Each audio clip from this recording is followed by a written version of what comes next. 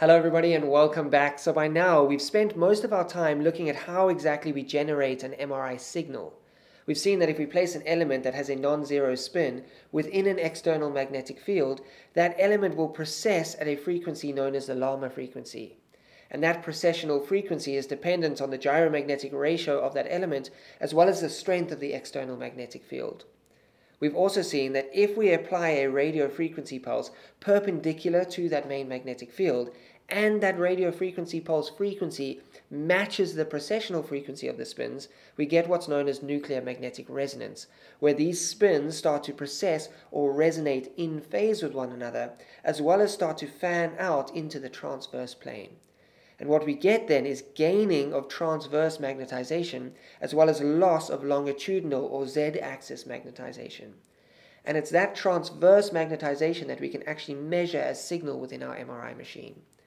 Now once we've gained transverse magnetization, we can then stop the radio frequency pulse. Once that radio frequency pulse has been stopped, two independent processes happen. T2 relaxation or loss of transverse magnetization, predominantly due to the dephasing of spins, as well as T1 relaxation or gain of longitudinal magnetization. Now different tissues have different rates of both T2 and T1 relaxation, and it's the differences in those rates that give us contrast within our image.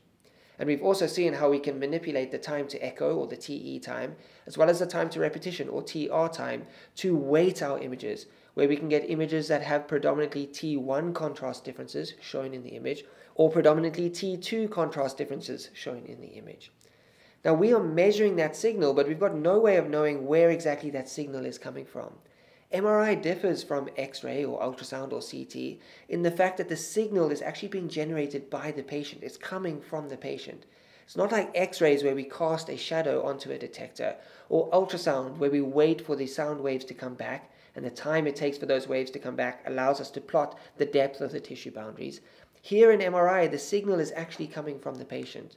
And in order to know where exactly in space that signal is coming from, we need to try and separate the various different signals on the Cartesian plane, which we've looked at before.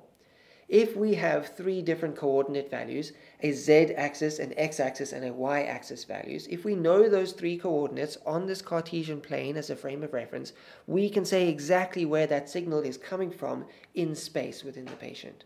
And that's what's known as spatial localization within MRI imaging.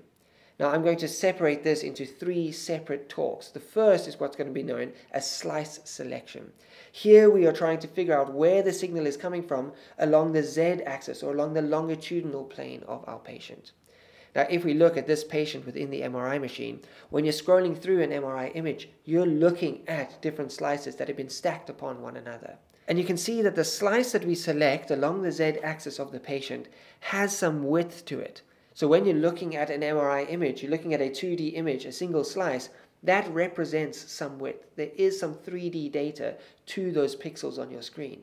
And in fact, those pixels represent what's known as a voxel. They've got some volume to them. Now when we select this slice, we're selecting along the z-axis of our Cartesian plane. We're selecting along this blue axis here. And the gradient that we use to select this slice is what's known as the slice selection gradient, and that's going to be our focus of today's talk. Now, if we take this slice out of the patient and place it on the Cartesian plane, you can see the slice we're selecting represents a z-axis value here. We can't separate the slice at the moment into y values and x values. Now if we look at this slice head on, we can see that that z-axis is coming in and out of the screen, just like we look at on our MRI images. We then need a way to separate this signal coming from this slice into x-axis values and y-axis values. So if we have a patient here, we have an organ, and we have a lesion in that organ, we need to know that that signal coming from the lesion in the organ comes from a specific x-coordinate and a specific y-coordinate in that slice that we have selected. And so the next talk is going to be looking at the x-axis coordinates, known as the frequency encoding gradient, and after that we're going to see how we can differentiate the y-axis components, known as the phase encoding gradients. But for now, let's focus on how exactly we can select a specific slice within the patient. Now if you take our patient within the MRI machine here, we've applied a main magnetic field, our B0 magnetic field. And the signal coming from this patient is going to come from those spins, predominantly hydrogen protons within water and within fat. So let's substitute our patient here for processing hydrogen spins. Now this constant B0 means that these spins are all processing at the same frequency, known as the Lama frequency. The gyromagnetic ratio and the strength of the magnetic field will cause these spins to process at a specific frequency. Now, in order to select a specific slice, we need these processing frequencies to be different along the z-axis. That's the basis for slice selection gradient. Now, in order to change the precessional frequencies of these spins, we need to change the magnetic field strength along the z-axis. And we've seen this before. We've used gradient coils to apply a gradient magnetic field along the z-axis, or the longitudinal axis of our patient. And that's exactly what we do as the first step in slice selection. We apply a gradient field across the z-axis of the patient, and that gradient field means that there's a differential in magnetic field strength from one end of the patient to the other end of the patient. Now, because that magnetic field strength differs at different locations along the z-axis, we get different precessional frequencies along the z-axis. So the gradient field is causing these frequencies to differ based on the strength of the external magnetic field. Now remember, this line here is not showing an angle change in the B0 field, it's showing a strength change. We can see that the strength of the magnetic field changes along that z-axis. The direction of that magnetic field is still purely along that z-axis. Now what we can do is try and select a specific slice based on these precessional frequencies. We've seen that when we apply a radio frequency pulse that matches the precessional frequency, that's when we get nuclear magnetic resonance and we get flipping of those spins into the transverse plane. Now we can apply a radio frequency pulse to the entire length of the patient, and only the spins that match that radio frequency pulse will exhibit nuclear magnetic resonance. The other spins at differing frequencies won't flip into the transverse plane because those precessional frequencies don't match that radio frequency pulse. Now when we apply a radio frequency pulse at a certain frequency, say 60 megahertz, we don't apply that radio frequency pulse at exactly 60 megahertz. There's a slight range to that radio frequency pulse, and that's what's known as the radio frequency bandwidth. Maybe it goes from 55 megahertz to 60 megahertz. There's a 5 megahertz band at which that radio frequency pulse is being applied to the patient. So when we apply a radio frequency pulse, it's going to match up with certain precessional frequencies within the patient here. Now you can see that that radio frequency pulse has some width to it. It's got a lower value and a higher value. There's a range known as the bandwidth of that radio frequency pulse. Now this gradient that we've drawn here, you can think of that gradient as representing the different precessional frequencies here. These precessional frequencies are proportional to the strength of the magnetic field along the z-axis here. And this radio frequency bandwidth is showing the range of radio frequencies that we are exposing the entire patient to within the MRI machine. Now, because this radio frequency matches the precessional frequency of this specific slice, we'll get nuclear magnetic resonance within that particular slice. And we'll see that those spins now gain transverse magnetization, and that gives us a signal that we can actually measure. These other protons will not exhibit nuclear magnetic resonance because the radio frequency pulse frequency does not equal the precessional frequency here. We've selected a specific slice. Now this is the basis for slice selection. Now today we're going to look at how we can move that slice along the patient. We want to image multiple points along the z-axis, and we want to see how we can increase or decrease the thickness of that slice. So let's start by looking at how we can move the slice along the z-axis, and that's what's known as slice selection. The first thing we can do is actually change the radio frequency pulse frequency. If we increase the radio frequency pulse frequency, we're going to match to a higher precessional frequency proton. So let's see what happens. As we increase that radio frequency pulse frequency, we shift our slice along the z-axis because we're now selecting for a higher precessional frequency. And these protons are processing at a higher frequency because of that gradient field. There's a higher magnetic field strength further along the z-axis here. Now the second thing that we can do is not change the radio frequency pulse frequency, but change the gradient field itself. If we increase the magnetic field strength that these protons experience, we will change the precessional frequencies of these protons. So as we increase that baseline gradient magnetic field, we'll see that at the same radio frequency pulse, we'll be selecting a different slice, because now these precessional frequencies have changed due to that increase in external magnetic field.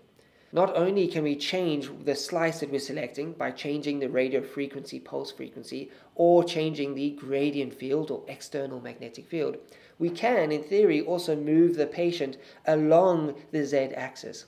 And as we move the patient, the slice that we're selecting will stay the same region within our z-axis, but the part of the patient that we're imaging will change as that patient moves along the z-axis. So there are three different ways that we can select the slice that we are trying to image. Now we've selected a specific slice, say this slice here, and we've got nuclear magnetic resonance only occurring along this slice. Now how do we go about changing the thickness of that slice? Remember, as we increase the thickness, we'll have more protons that are experiencing nuclear magnetic resonance, more resonating protons within the transverse plane, and ultimately getting more signal. We'll lose some z-axis resolution, but we'll be getting more signal. And there's certain times where we want our slice to be thicker or our slice to be thinner. Now, the first way that we can increase the slice thickness is by changing the bandwidth of the radio frequency pulse. If we increase the ranges of the radio frequency pulse frequencies, we are going to be getting more nuclear magnetic resonance because we're covering a wider range of precessional frequencies here. Now you can see our slice has got thicker because this bandwidth has got thicker. We are covering a wider range of precessional frequencies. Now at the same increased bandwidth, if we wanted to decrease the slice thickness, what we could do is actually change the gradient of the external magnetic field. If we increase that gradient, we make the difference between the magnetic field at the one end of the z-axis and the other end of the z-axis. We make that difference bigger. We can see that we ultimately narrow the slice thickness. We've still got that increased bandwidth, but the range of radio frequency pulses falls along a smaller part of this gradient graph here. And again, we get a smaller slice thickness. So you can see that changing the radio frequency pulse bandwidth as well as changing the steepness of the gradient magnetic field both play a role in the slice thickness that we are selecting in the z-axis. Now, as I mentioned before, this slice has some thickness to it, and we know that the protons within the slice aren't perfectly on top of one another in the z-axis. There's some width to that slice. Now, with that width comes a particular problem, and that's what's known as slice phase. You'll see that the gradient field that is experienced at this part of the slice will be different from the gradient field experienced at this part of the slice. There's still a gradient field occurring here that is being covered by the entire radio frequency pulse bandwidth. Now, as we allow those spins to spin, we will see that although they are resonating in phase with one another, they are resonating at a frequency that is dependent on the radio frequency pulse and the gradient field that these spins are experiencing. And you can see that these spins are out of phase with one another because of this differential in gradient here. Now what we can do is apply what's known as a rephasing gradient after we've applied our slice selection gradient here. Now the rephasing gradient means that we will apply an equal and opposite gradient in the other direction along the z-axis. That equal and opposite gradient will allow these spins to now spin in phase with one another. Initially, this side of the slice was experiencing a low magnetic field, and once we applied the rephasing gradient, it experienced a high magnetic field. And if we average our slice selection gradient and the rephasing gradient out, that entire slice that we've selected will have experienced the same amount of external magnetic field, allowing these spins to spin in phase with one another. And that's what's known as the rephasing gradient. So let's now recap the entire process that has allowed us to select a specific slice along the z-axis of our patient. Now the MRI machine constantly has a B0, an external magnetic field, along the z-axis. That never gets switched off. No matter which type of pulse sequence we're doing, there will always be a B0 along the z-axis of the patient. And that's why when we represent what's happening along our specific pulse sequence, We don't actually have a line here for B0. It's always there. Whether we're taking an image or not, that MRI machine is on and that B0 is on. Now we've seen that when we want to generate signal within our MRI image, we need to apply a radio frequency pulse, and here we've applied a 90-degree radio frequency pulse. These graphs, if you're unfamiliar with them, represent time along this axis here. Now we apply a radio frequency pulse for a specific period of time that causes the spins to flip to 90 degrees in the transverse plane. They've got maximum transverse magnetization. At that same time, we need to be applying the slice selection gradient, the gradient that we've been looking at throughout this talk, that gradient along the z-axis of the patient. Now, because we are applying the slice selection gradient, this 90-degree RF pulse that is released at a specific frequency, or at least a specific frequency bandwidth, will only cause certain spins to exhibit nuclear magnetic resonance and flip into the transverse plane. And it's only those spins with a precessional frequency that matches the frequency of the radio frequency pulse that will flip. And that's the basis for selecting this specific slice. We've then looked at why we need to apply a rephasing gradient after the slice selection gradient to account for the differences in the spins along that thickness of the slice. And this rephasing gradient will mean that all the spins within that slice along the entire z-axis of that slice will be resonating in phase with one another. Now, as you'll remember from the T2 relaxation talk, we then apply a 180-degree radio frequency pulse. And that 180-degree radio frequency pulse will allow those spins to start to rephase with one another and account for the T2 star differences within the tissues. Now, if that sounds like Greek to you, go back to that T2 relaxation talk and see why we apply this 180-degree radio frequency pulse. Now, at the same time difference between the 90 and the 180-degree radio frequency pulse, we then sample the signal within our tissue.